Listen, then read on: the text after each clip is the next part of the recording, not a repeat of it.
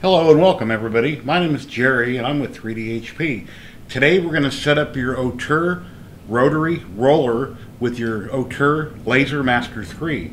And assuming that you've already turned on your laser, have it all turned on, you have your rotary plugged in, and you flip the switch in the back to the YRR, and now we'll jump right into Lightburn, and here we go. First thing you want to do is you want to go up to your Edit tab, go down to Settings, and right here, Show Rotary Enabled on Main Window. We want to turn that on. And we'll click OK.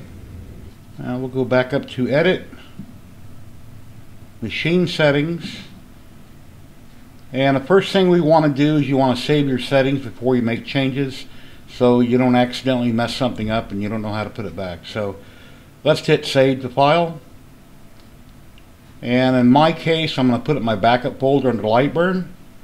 I'm going to call this Default.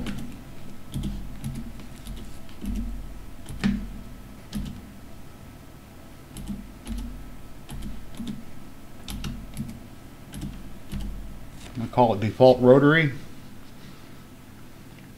going to hit Save. Now under Homing and Limits, where you got your soft limits here, you want to turn this to false. In your homing cycle, you want that also to be false. Now we're going to save these settings also. And I'm going to call this one Auteur Rotary. In case I should ever have a different machine loaded with a different rotary, I'll know which was for which. Not that it really matters, but it's only two options you're changing. Okay, now that we've changed those two items, we're going to write it to the controller. It has been written, and we click OK. And now you have two default profiles saved, your default and then your rotary settings.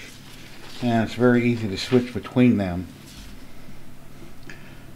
Okay, next thing we want to do, want to go back up to Edit, Device Settings.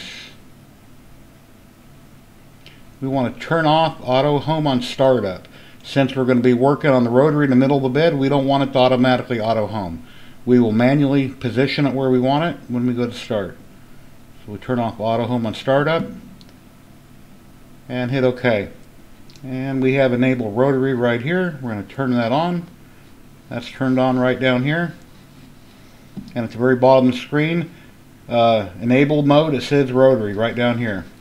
Next thing we're going to do is go to your Tools menu. Actually, we don't need to do that. They have it right here on the top. They put Laser Tools on the top. Okay, back under Laser Tools, Rotary Setup. Now I had experimented a couple times and I had to change my number here. You'll see in the first test I had 160 millimeters per rotation and I was slightly over, so then I changed that down to 158. This number here you'll have to experiment with to get it just right when you go to do a test burn and get exactly where you want it. And my object diameter is 70.50 millimeters. This is a number you want to remember, you want to copy and paste for the next step. So I'll click OK. As you can see, for my height, 74.5 millimeters is what I typed in, like you've seen on the prior page. And the width is going to be 4 millimeters for my test. Now I had to do a little bit of experimenting here to get it right. But I'm going to go with a speed of 800 millimeters a minute at 50% power. Since I'm working with this Auteur 10 watt laser, it's going to be one pass. And yeah, let me go ahead and get that going. Now one thing when you start that, when you first hit the start button, you're going to get this out of bounds warning. Disregard that, it's no big deal. Just click yes and move on.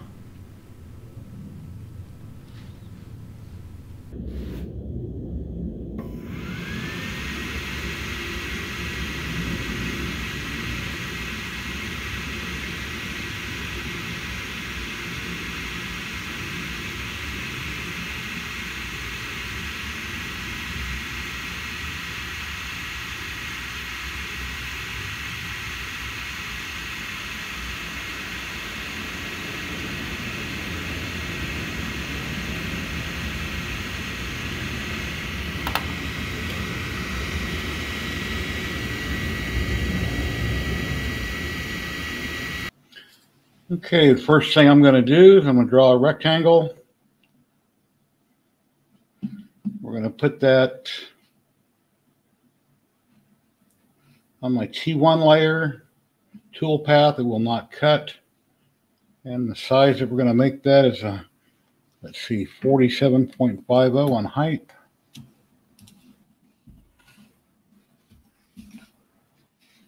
And the width is 120 millimeters.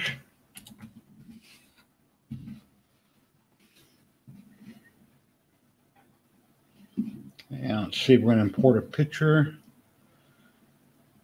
You can find random pictures online. You can buy them on Etsy. There's many different places you can find pictures. Let's go with this one right here.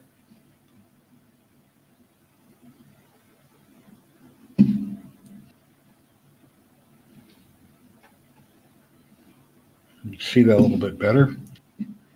Okay, toolpath. The area that we figured out on that particular cylinder is 74.50, and the height of 120. That's going to wrap this image all the way around it. So I kind of like that where it's at. I'm not going to frame it. I don't need to. Let me turn that off. Image 900 speed and 80% power. I think that'll be good. That's just kind of a guess. I think it's going to come out really good.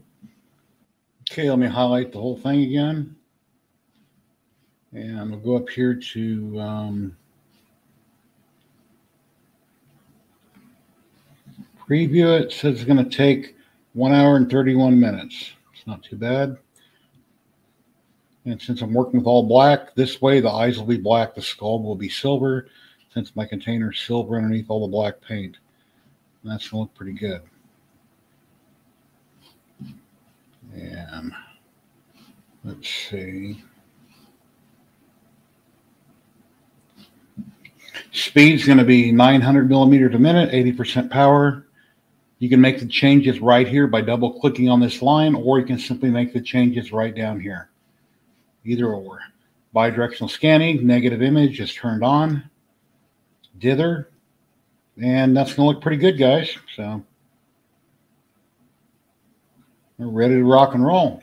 And also, if you don't have to wrap an image all the way around it, since we know this is my area all the way around the cylinder here. You know, you can make this any size you want. You just have an object on the top, the bottom, multiple, however, depending on however you want to do it. But here we go.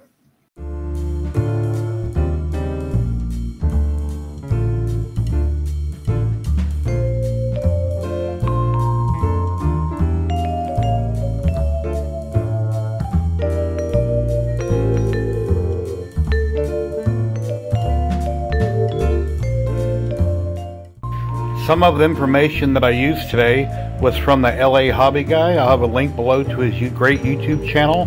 He put out a PDF around a year ago with a video on how to set up a rotary with the Rotary laser. That was a different model, and Lightburn has came out with more upgrades since then. So not everything applied. I had to change some settings here and there and figure a few things out.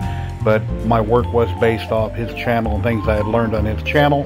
And thank you very much for Navarre 3D for sponsoring this video. I really appreciate it.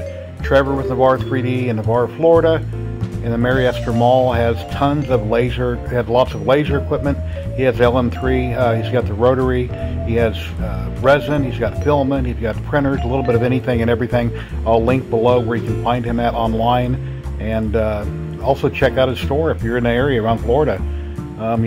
Great man. Him and his wife run the company, and yeah, excellent. So thank you very much, everybody. You have an awesome day, and I'll talk to you in the next one. I'll be back here probably in about a week, and I'll have another great video coming out with more rotary stuff and laser stuff on the Rotary Laser Master 3. Thank you very much. Have an awesome day, everybody. Later.